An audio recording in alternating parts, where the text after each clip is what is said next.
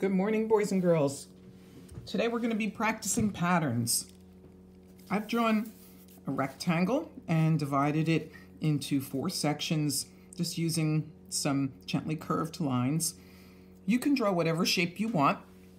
A circle, a star, a square, a triangle, a rectangle. You could draw an animal, you could draw a heart, a flower. You could draw a whole picture and put patterns inside of it. But today is all about practicing patterns. Patterns help us organize our thoughts and they help us build our drawing skills. So I'm going to be using warm and cool colors today. My warm colors are over here. My red, orange, and pink. Yellow is another warm color. I didn't add it here because it doesn't really show up well on white paper. And, these are the colors of fire and the sun and lava and heat. And our cool colors over here, blue, green, and purple, are the colors of cool water, cool grass, the shade, shadows on snow.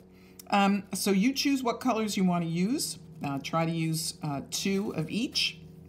And let's have some fun with this. Now, the important thing to remember when you're drawing patterns is repeat and neat. You want to repeat a pattern. You don't want to get into that or this kind of thing. You can tell. I can tell you're getting tired at the end there if your pattern starts looking like this. You want to repeat your pattern, but you also want it to be neat. So I'm just going to start with a simple scallop shape. And I want to make sure that I am doing my best to keep what I'm drawing the same size. Some of that's going to change a little bit because the space that I'm drawing it in is not really even. And I want to take my patterns right to the edges of each section.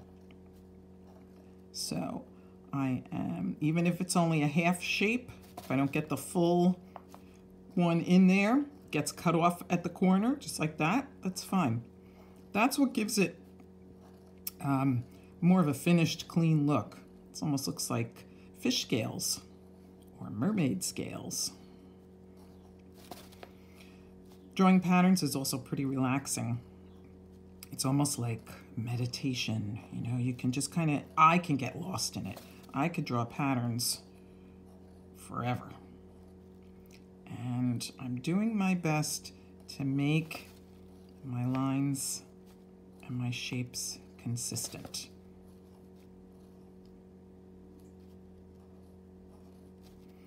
And you definitely don't want to get too small. You don't want to start squishing things in at the end. Whoops, my hand just jumped a little bit. That's okay. I don't think anybody's going to notice that in the grand scheme of things.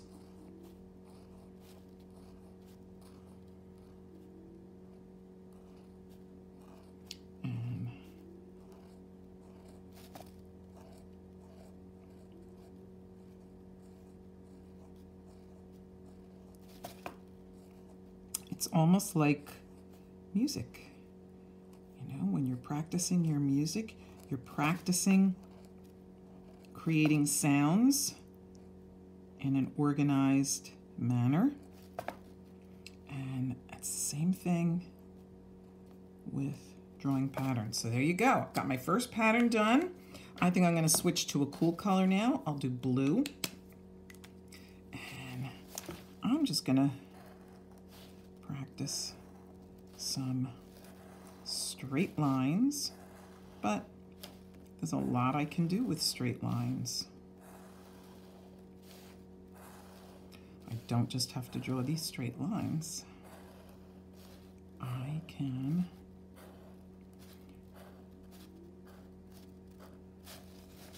turn them this way also. And make another pattern in the opposite direction. Again, practicing my spacing, practicing my consistency. Oh, that got a little, I kind of went off the rails there a little bit, but that's okay. And look, oh, where's it going to end? It's going to end right there. And if I took that imaginary line, oh, it would continue right there. See how it makes it look finished? I'm going to go back to my cool color, warm colors. I'll do some orange, and how about some good old-fashioned zigzags. And if you keep your shapes fairly large, you will have more space to move around, you know? Feeling confined, feeling like you don't have enough room to really draw everything that you want to draw. You can feel a little claustrophobic on your paper sometimes. But you want to let these shapes, you want to let the overall shape of the space you're drawing in determine how your pattern is going to turn out. I don't want to try to squeeze anything in. I want to make it look like you're looking through a window frame into these patterns. See, now I can't fit a whole, but right here I can. And then, oh, I'm going to come up and then down, and that's about all I can fit. And then my last one, oh, I'll do some purple, and I think we'll end with some wavy lines.